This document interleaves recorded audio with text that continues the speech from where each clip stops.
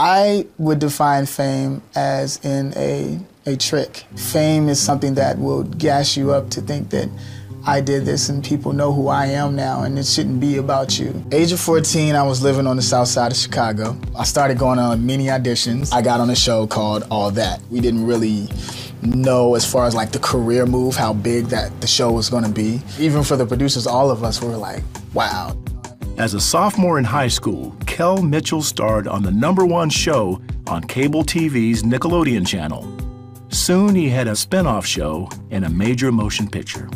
Had a house, everything, just, you know, hanging out on my own. Pretty much I could do what I wanted. A lot of times in the entertainment business, they glorify sex and drugs, and it's glorified like crazy. Fame was good to Kel Mitchell. He had his choice of women. And while he started getting serious with one girl, the lure of fame was too much to handle. I got drunk, right? We started going through yellow pages, and when we went through these yellow pages, we were like, oh, let's just call some call girls, just for fun. And ended up having sex with one of the girls. Kel felt guilty and called his girlfriend to apologize and confess. But she had a confession of her own. I told her what had happened, and she told me that she was pregnant with my baby. And so I flipped out, you know, to be young, too, you know, in college, and then on a television show, and then you also have someone pregnant at this point, and you're on a kid's show. And this was the first time I actually started dealing with suicidal emotions. And she said, like, literally, let's get an abortion. And I agreed as well to get the abortion too, like it was both of our decisions. Kel decided to stay with his wife. They had 2 kids together. But Kel's wife continued to be unfaithful. And then Kel's show got canceled. It was like, Kel Mitchell, the man, like, what has happened to your life? What have you done? This can't be my life. What is going on? I have to save it. And even for my children, I have to figure out what to do. And it was just a lot of pressure.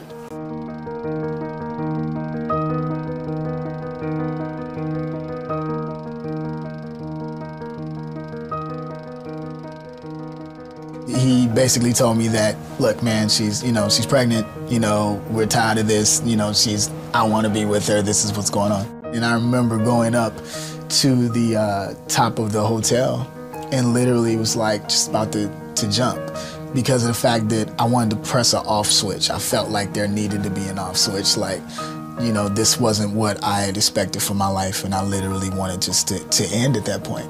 I literally did. Kel decided to divorce his wife, and a custody battle began. I went through a state of total depression. I ended up seeing myself at a 1-bedroom apartment in a neighborhood that I wouldn't have been in before. I didn't have a car. It's lost so much money with the court and child support and so much to the point where it was just a little bit of money in the bank account. I remember electricity went out and I just cried and just sat there on the floor, and it was like everything was taken away. With no money, no family, and no friends, Kel met a minister who showed him there was more to life than fame. And the only person that I could turn to at that point was Christ. And I started to go to this church. Things just started to change in my life. And I said, okay, that's it. I'm giving up drinking. I forgave my ex-wife. I let go of the anger. And what's beautiful about all this too is that as this was going on, I developed a friendship with my now wife. I thought I would never love again, you know, at all, you know, but I've loved again, and my life is beautiful. I'm happy. Today, Kel is married. He still makes movies and stars in TV shows. He talks to teenagers about the value of abstinence and has a message for those pursuing fame.